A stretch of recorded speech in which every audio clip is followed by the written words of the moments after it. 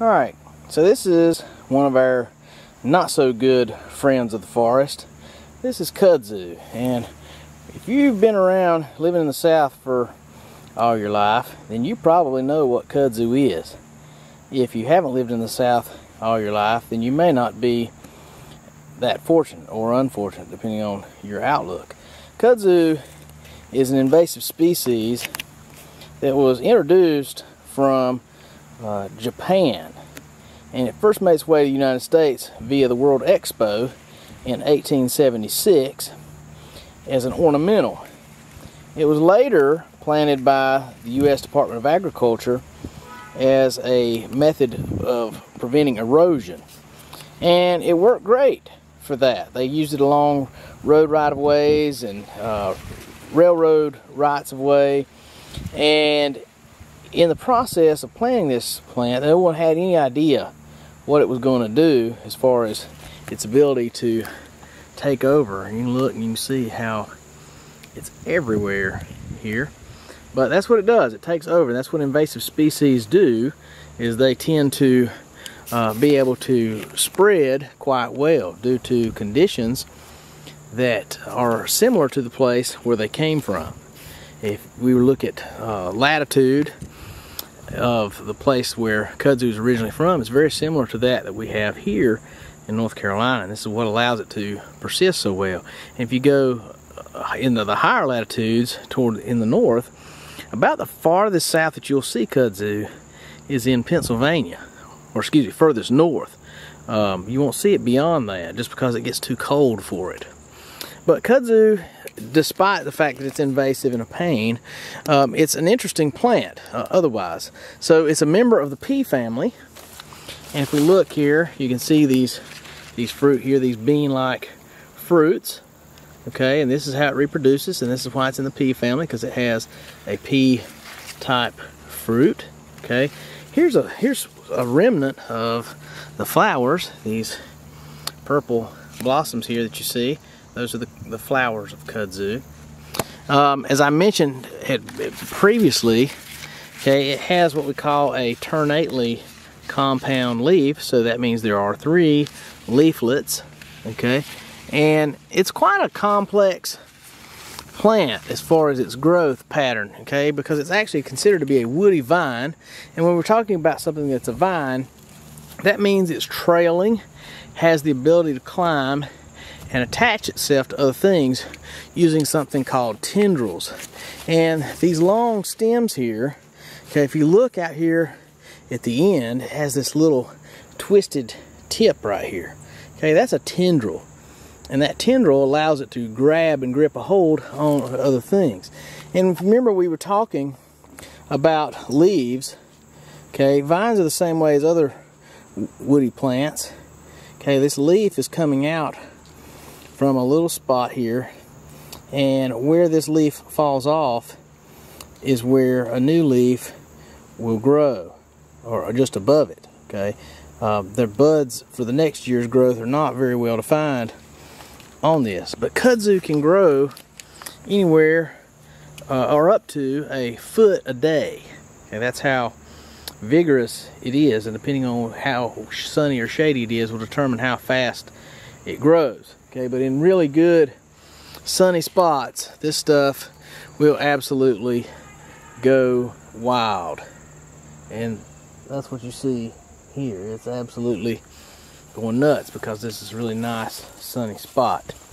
Okay, but this is kudzu. This one commonly gets confused with poison ivy, particularly in shady areas, because both have this ternately compound leaf. Okay, and they have a similar structure in that the terminal leaflet, that's what the one on the top is called, the terminal leaflet. Okay, it has a long petiole similar to what you see here. Okay, so pretty interesting. Alright, so here we have another really interesting tree. Okay, this is called black gum. So we had sweet gum that we had over on the other part of the trail. This is black gum. Okay, and it's a totally different plant. It's in a different family. Okay, and the leaves are different than the other one. This one has pinnate venation. You can see that by looking down the midrib of the leaf, which is the center part there. And then look at this vein spacing, okay, which are kind of alternate from each other, but they're all coming off of the same midrib. Okay, so this is pinnately veined. Okay, black gum has what we call an entire leaf, and that refers to the margin of the leaf. The margin is smooth and that it doesn't have any teeth or anything like that. But out at the end, it has this little tip here. Okay, this is called a drip tip or a mucronate tip, and as water flows over the leaf surface, it will collect at the tip, and from there that water will drip off down to the ground, usually out along the fringe of the outside of the tree, which is where the root extensions are. Okay, so it's a way of watering the root system. But black gum is notable because it has these blue fruit that are edible to many different animals, so it's important wildlife food. Black gum also produces some of the best fall color in the forest of the southern Appalachians. And here's a leaf that's already starting to turn here. Okay, but most black gum leaves will turn a bright red once they get finished changing color. That will be their final color, is bright red, and it's because of the anthocyanins that are found in the leaves. And you can see these are already starting to turn. They're starting to get some little purple spots on them, and that is because fall is coming. We may be in for an early fall this year.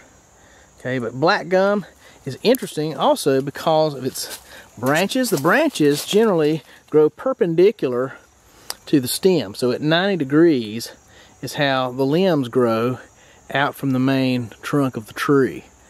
And mature black gum has a kind of a blocky bark pattern, and if we see one that's a little bit older than this one, I'll try to point that out. But really interesting plant. They also call it mountain tupelo is another name for it. Black gum.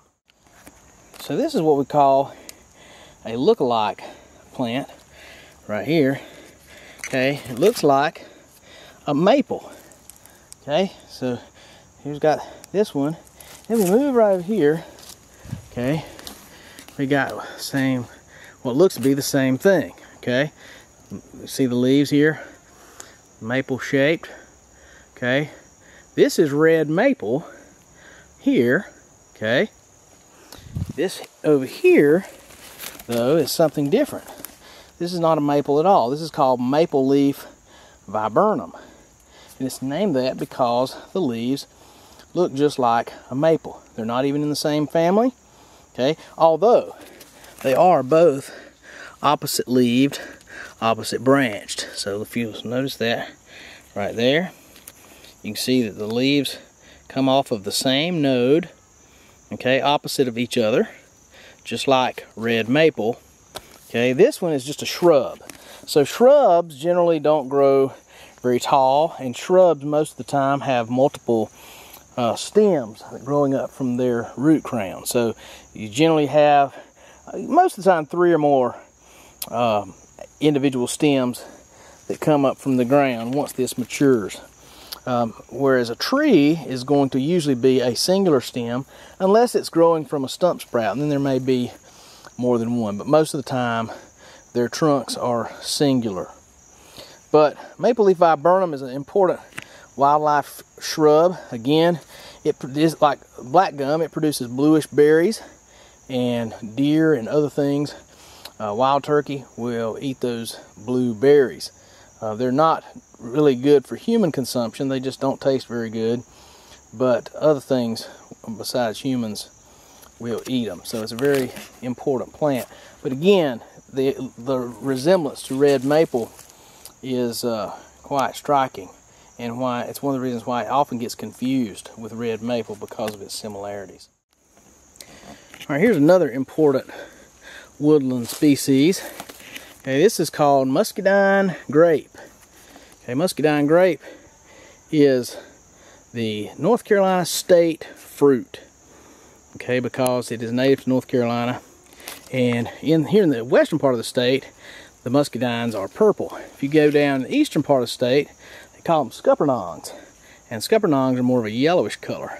But again, it has a vine. It's what I call a trailing vine. And these things, right here's one that's trying to wrap a tendril, okay? But these things are able to climb up into trees. And what they'll do, actually, rather than climb, most of the time they'll attach themselves to a small tree that's usually about the same height as them.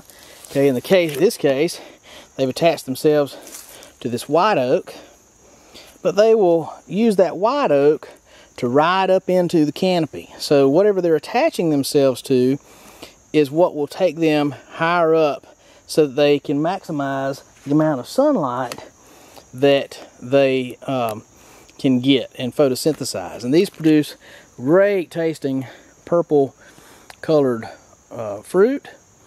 They're a popular food for deer and turkeys and all kinds of things like that. And I am getting eaten alive by mosquitoes. They're having their way with me right at the moment. All right, here's an important woodland species. This is called hickory. Okay, this is pignut hickory, and you should be able to tell me what kind of leaf this has. Okay, it is a compound leaf. Okay, here's the leaflets. Okay, this one has 1, 2, 3, 4, 5 leaflets. Okay, if we look close at the stem, we can see its connection. Okay, so it's opposite leaved. Okay, you can see the buds. Okay, right, if you look very carefully there where the leaf axils are. Okay, these are next year's buds. Okay, it has a terminal bud, which is this thing out here at the end. Okay, that's the bud that will come out next year, and where new growth will come from is this grows in the spring. But hickory is an important species because it shares dominance with oaks. Hickories and oaks are the last things to colonize a forest. So when a forest reaches maturity, or what we call climax in ecological terms, hickories and oaks are the biggest things that will be in the woods. They make up the largest part of the canopy. Okay, these are what we call mast trees, so they produce nuts. Okay, and hickory nuts are mostly not edible except to things like squirrels and other rodents. That's generally what eats hickory nuts, because the nut's very hard and not easy to get into, unlike acorns, which are much easier for things to eat. Hickory actually is a replacement species for the American chestnut. So when chestnuts grew here before the blight impacted them, they were the dominant species along with oaks. And when the blight took them out, the hickories grew in their place and filled that ecological niche that was no longer occupied by the American chestnut. So if something happens to the hickories, that's not going to be a good thing, because we have no idea what the replacement will be. But compound leaf, okay, and opposite leaved. Okay. Another common shrub to the forest here, the Dittmer Watts, and throughout the southern Appalachians, particularly in acidic woods, is mountain laurel. And that's what this shrub is here. This is mountain laurel. This blooms about in the mid-spring, usually in May is when this begins to bloom. And these are the fruit of mountain laurel, but the flowers are really much more interesting than the fruit, in that they have what we call spring-loaded stamens. The stamens are tucked in pockets on the plant or on the flower, and when a pollinator lands on them, they turn loose, and they're like little springs, and they dust the insect with pollen. And if you notice on these, you can actually see this thing here. This is the pistil, okay, that's left over from those flowers. Okay, and this is the ovary that has been likely fertilized. Okay, and then down below there you actually see the sepals, okay, which would have been the things that would have covered the petals, and those have since long dropped off, okay, but these are ready to open and pretty soon, and will drop seed, and you'll have more mountain laurel coming up. Here's another shrub that's found here at the Ditmar Watts Park, and this is related to mountain laurel. Okay, they're both in the heath family. Okay, this one blooms in July, or mid-June to mid-July. Actually, is probably the better way to term it. But this is the fruit of the rhododendron. Okay, you can see these little things that jut out here.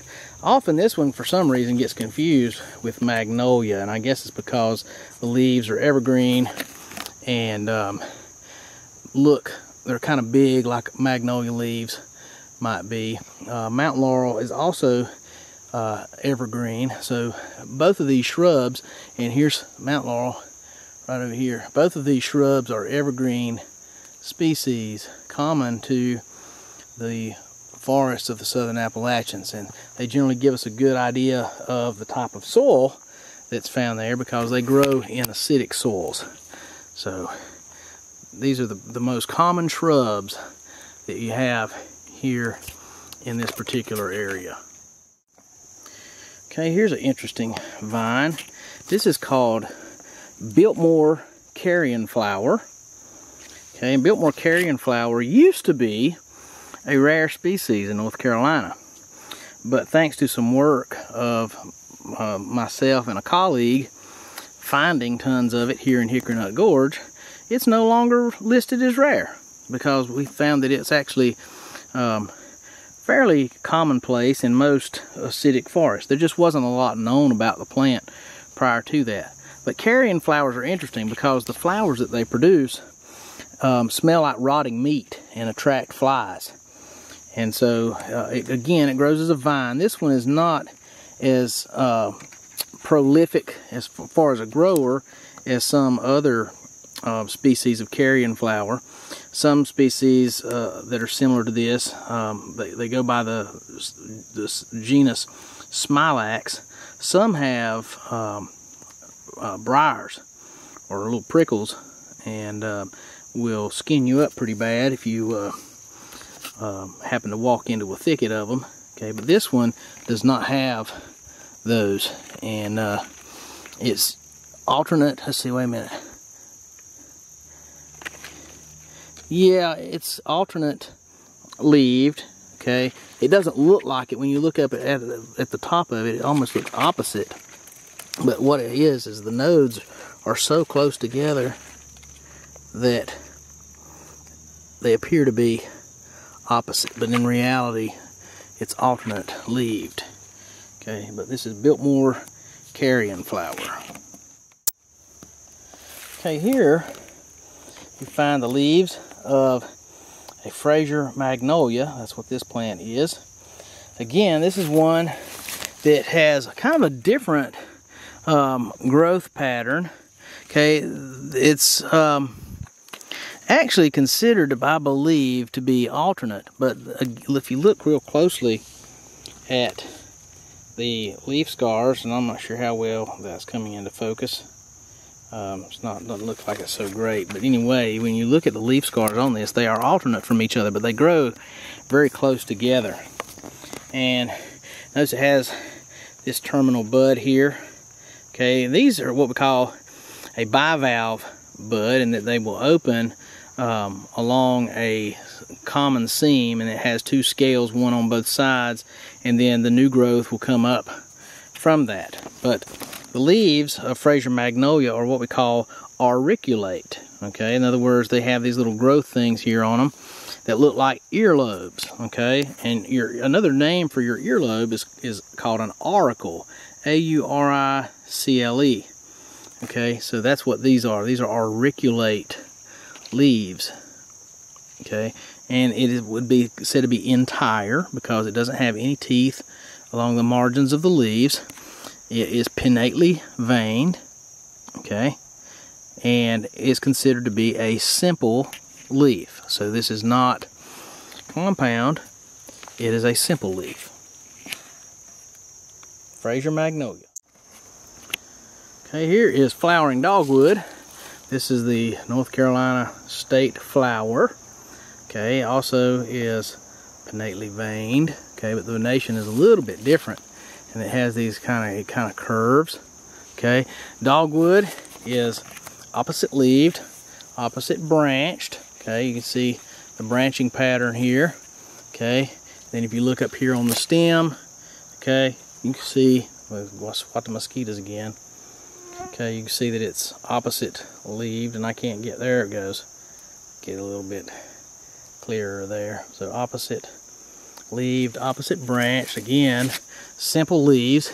And I don't know how well you can see it, but up above me, okay, is the dogwood has these berries on it. Okay, they're red berries, and actually, I mean, probably do better to look at some of the ones on the ground. Okay, here's a berry. These are the berries from the dogwood, and these are very important fruit for many of the things that live out here, particularly tropical birds.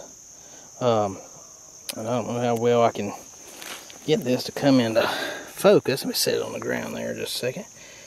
There we go. But the migratory birds that come through our area rely heavily on dogwood berries, dogwood and magnolia fruit, because of the high amounts of protein and fat and carbohydrates that they have, which allow them to make that long journey back to Central America, which is where they will overwinter before returning back to our area in the spring. So very, very important fruit. This is for American dogwood. And here we'll find our nemesis, poison ivy. There's tons of it in here, along with the mosquitoes. Okay, and what about this? Here's something else growing right here amongst the poison ivy. Our good friend, the grape fern. Okay, that we met in on our last trip. Okay, this one, the spores are a little bit more developed. Okay, and remember we talked about that the spores are kept on these little ball-like structures called sporangia. Okay, this is a fertile frond. This is the sterile frond. Okay, and if you look down at the ground, okay, where it's in the ground, let's see how well this. Okay, it looks like both stems are coming up directly from the soil. Okay, but in reality, they are attached just beneath the surface. Okay, and that gives the appearance that there's two stems, but they're actually one. Okay, we know this is grape fern by the look of the leaves. Okay, and if this were rattlesnake fern, it would be more dissected, and it would not have its fertile frond at this time if it were rattlesnake fern. Okay, but right here, this is poison ivy. Okay, this is 3 leaves or 3 leaflets. Okay, 1, 2, 3, and you notice it looks like a small version of kudzu at this stage, but as kudzu gets bigger, the leaves look a little different. Poison ivy tends to have a few more teeth than kudzu would. Okay, although some of them do appear to be more entire rather than being lobed. But you need to get to know this plant. Poison ivy never gets as big as kudzu. Okay, and often it will grow in weedy areas like this where we're at. This is like a jungle in here. All kinds of invasive species in here, such as honeysuckle and privet and mimosa. So all kinds of things that really don't belong here. But you can see there's poison ivy all over the ground here. It generally grows as a vine, but will clamber along the ground and almost look like a shrub because it tends to be rather thick sometimes where it's growing. But it's a native species, and what makes it so bad is it has a oil in it that will make you, when it comes in contact with your skin, it will make you break out with what they call a contact dermatitis. Okay, but you really need to get to know this plant. If you spend much time in the woods, okay, you will find very quickly that it is not one that you want to mess around with. Okay, but especially if you're allergic. Some people are not allergic to it. Other people develop an allergy over a period of time, which is kind of what has happened to me. I'm not very allergic to it, but I can get it. Okay, so make sure you get familiar with poison ivy. That's what that is right there. Here's some really big poison ivy right here. These big, huge leaves. Look at that right there. That poison ivy, here, just for scale, let me show you how big that is. Okay, so it's bigger. All three leaflets combined are bigger than my hand. Okay, so and I'm sure it's loaded with urushiol, which is the alkaloid that gives you the rash when you get it on your skin. Okay, so stay out of the poison ivy patch. That's all the best advice I can give you. If I tell you anything that you learn it. Just stay out of poison ivy. It's not good. Okay, this is an interesting plant called nutsedge. It's actually a weed, okay, but it's interesting because it is a sedge for one thing, and sedges are a little different. Okay, they look like grasses, so when you look at them, okay, they got these long blades, okay, like grass. But when you look at their structure, okay, their stems are triangular. Okay, so if you look at it in cross section, it has a triangular stem, whereas a grass would be round. Okay, so grasses are round, sedges are triangular, and mints are actually square. So if we were to find a mint, we would look and see that it has a square stem. Okay, but the way to remember sedges is sedges have edges. That's the best way to remember. These thing up here, these are the fruit of the nutsedge. Okay, there's kind of these spiky little ball things here. This is just a weed, so probably it got deposited when they were planting out here. This whole place is full of all kinds of invasive species, so that's probably part of the reason why we see it out here. But it's common in areas that don't dry out very well. We're very close to a wetland, so that's probably why it's picked this spot to grow.